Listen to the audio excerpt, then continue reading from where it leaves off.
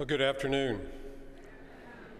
I'm really delighted to be here with you today. I guess some of you are probably wondering what the director of the National Park Service is doing in front of a group of health professionals.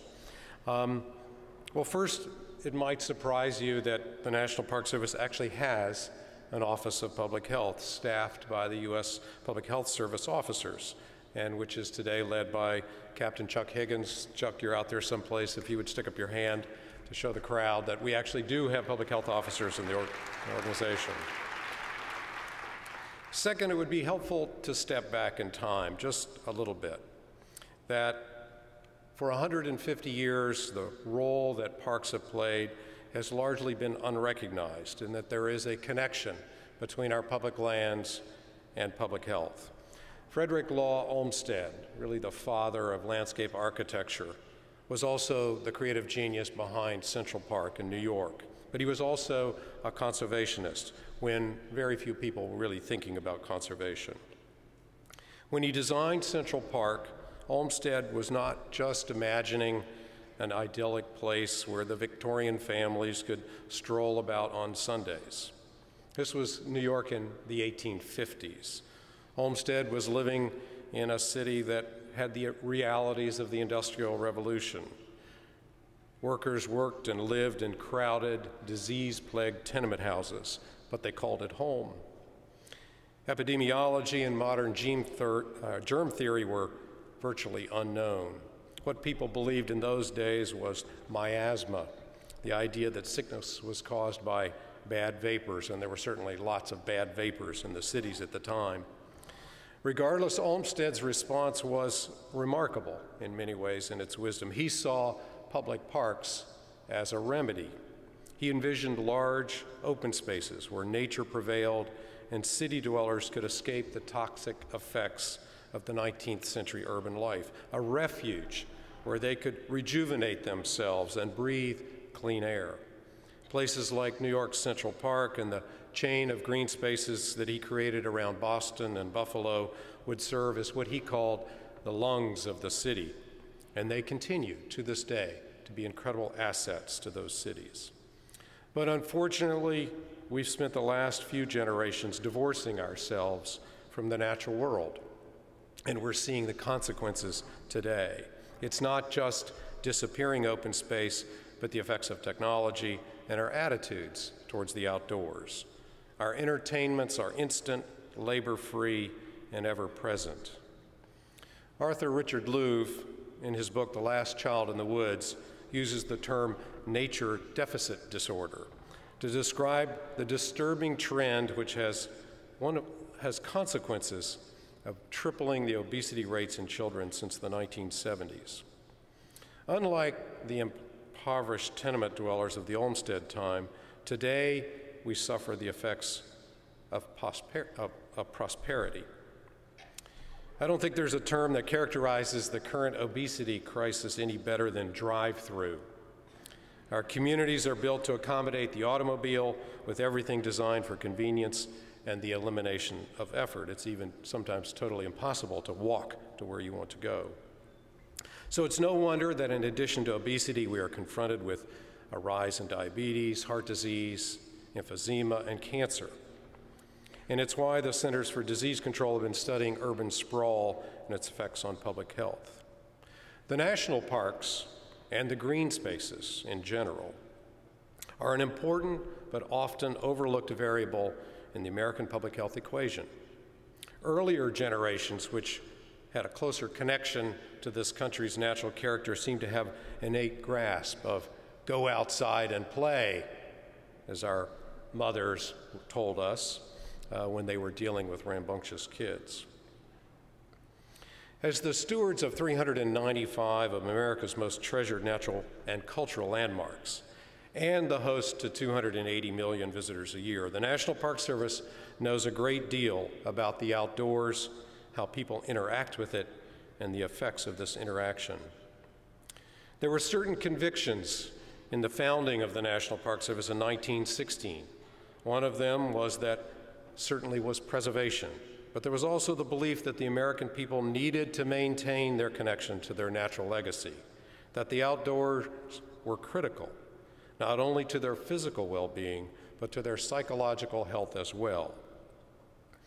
Numerous studies indicate the benefits of getting outside and getting active. Unlike supervised sports or exercise in gyms, the outdoors encourage spontaneous, unstructured activity, which often translates into more prolonged exercise. This is especially true for young people, and research also shows that they continue this activity well into adulthood.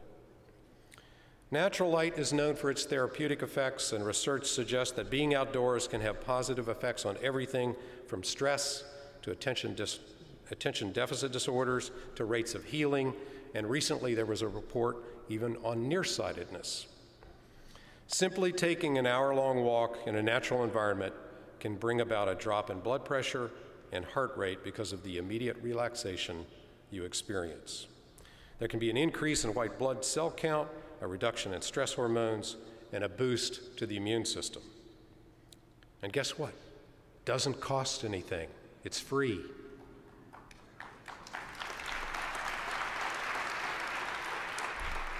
Translated into the modern healthcare system, imagine an American city with a high rate of type 2 diabetes.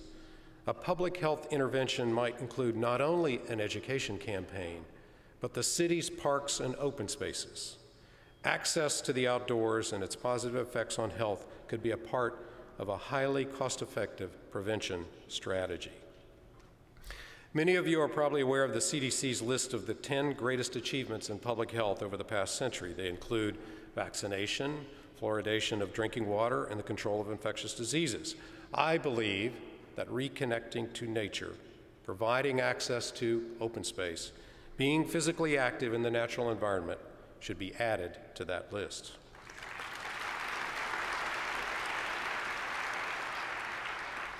We are now engaged in a wide-ranging effort to bring the outdoors into the discussion about public health and to bring lasting change to Americans' lifestyle choices, their nutrition, and their relationship with nature. This is part of President Obama's much broader America's Great Outdoors initiative, a multi-agency effort aimed at helping to conserve open space and reconnecting Americans to nature.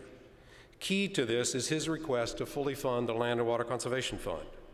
For those of you who don't know, the LWCF is not a tax, it's a revenue. It's the revenue generated from outer continental shelf oil drilling. And it has been around for 65 years, but only once in its history has it been fully funded at $900 million. This is the fund that creates parks for all people. And we are attempting to refill that program and specifically target LWCF to create parks in underserved communities, particularly in urban environments.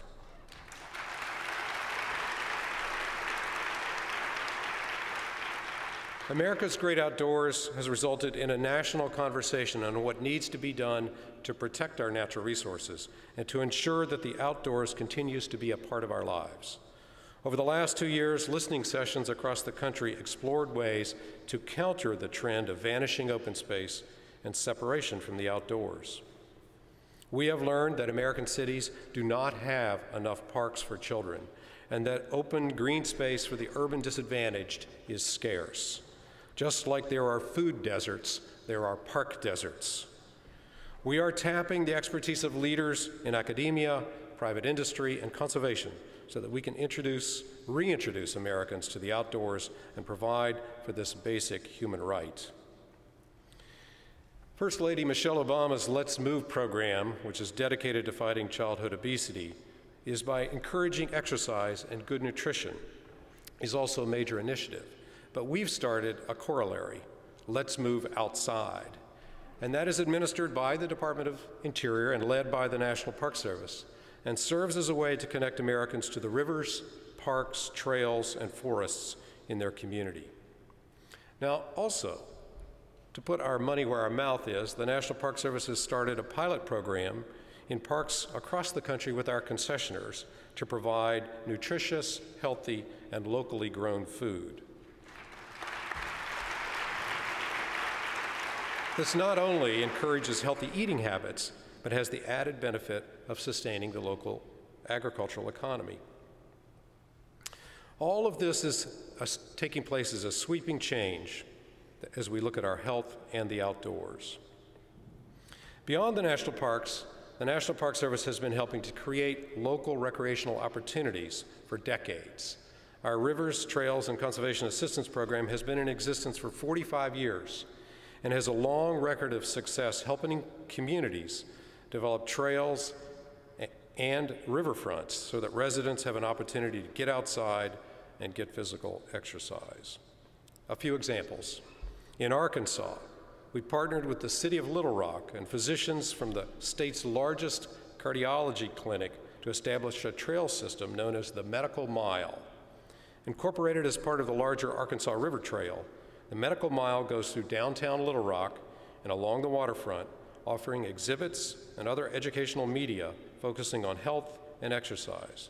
It not only revitalizes the area, but serves as a catalyst for the type of lifestyle change that is so important to preventing conditions like obesity and heart disease. In New York City, we've spent over a decade reconnecting people to the Bronx River, and this past Friday, the Secretary of Interior and I launched a similar initiative to reconnect communities to the Harlem River. One of our more innovative programs we're doing is called Park Prescriptions.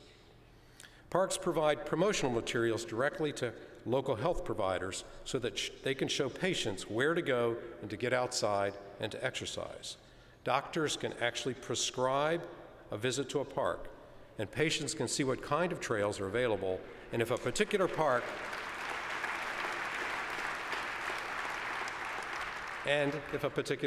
offers guided hikes. We call this "Take a Hike and Call Me in the Morning."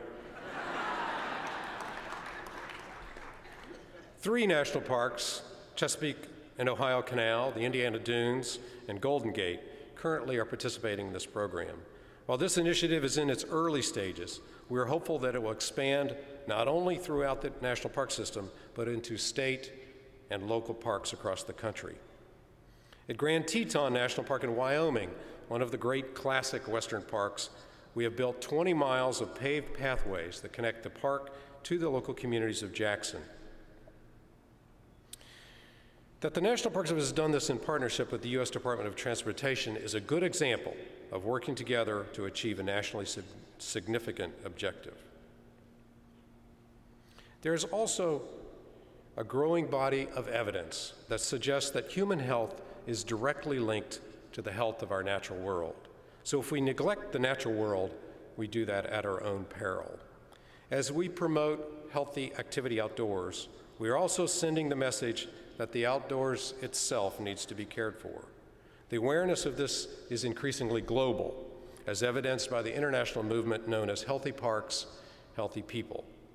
There's a mutual benefit of getting people outdoors and introducing them to nature.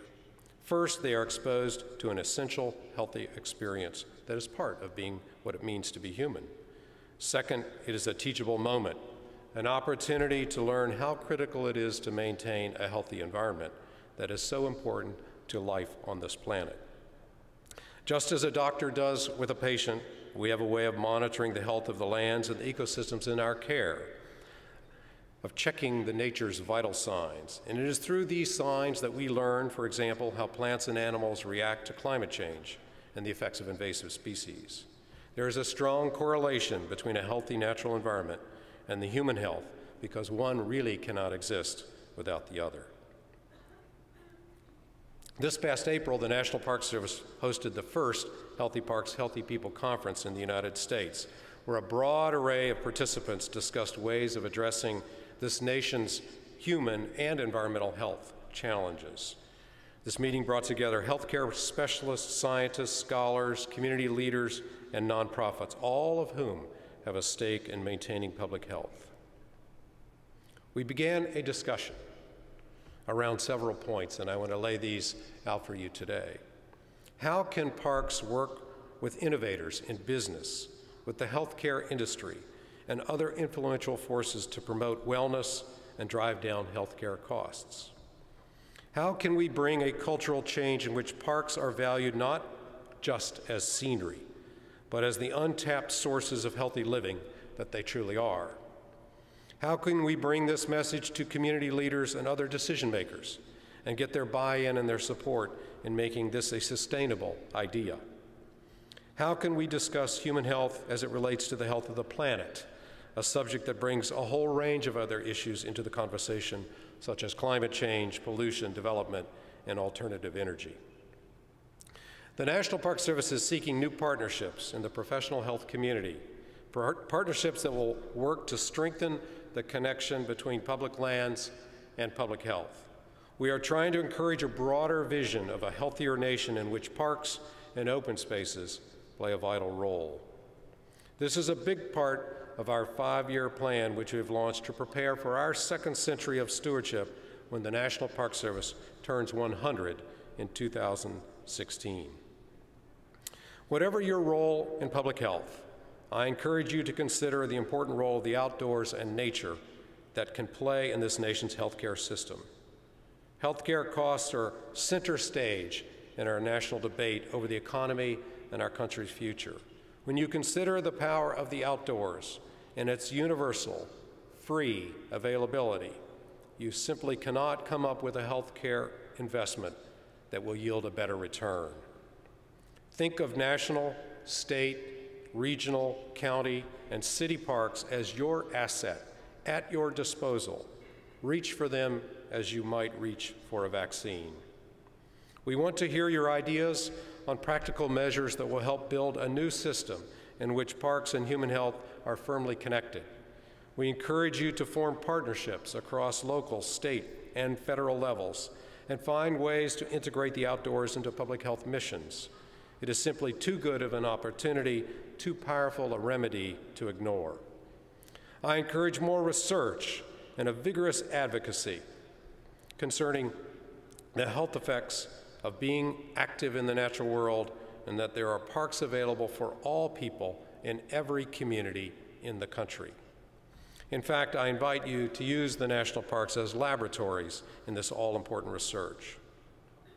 It's curious that people use the expression, "get back to nature," as if something has been lost and needs to be found. Observing daily life in New York City of his time, Frederick Law Olmsted understood this, and he was not alone. By the end of the 19th century, changing cultural attitudes towards nature sparked an entire movement. People built rustic vacation cottages, went off to wilderness resorts, and generally embarked on a rediscovery of natural America. Even art and architecture reflected the change. Perhaps we are on the verge of a similar movement today. I hope we are, because the stakes are higher now than they were in Victorian America. Given the unprecedented environmental challenges we are facing, the future will demand not only a new way of looking at the natural world and our place in it, but an understanding of how the physical well-being is tied to that of the environment. Parks are going to be a critical factor in this equation. We share a common vital concern. Our missions are, in fact, quite similar. Speaking for the National Park Service, that is the keeper of the American narrative, from the 70 sites related to the Civil War and its legacy of slavery, to the civil rights sites of Selma to Montgomery and our 395th National Park, the memorial to Dr. Martin Luther King Jr., to the greatest iconic parks of the West. We have a great deal to contribute to public health and to the rights of every American to have a safe place to play outdoors. It's a role we are eager to fulfill, one that we are looking forward to, and I hope that the future finds us working together. Thank you.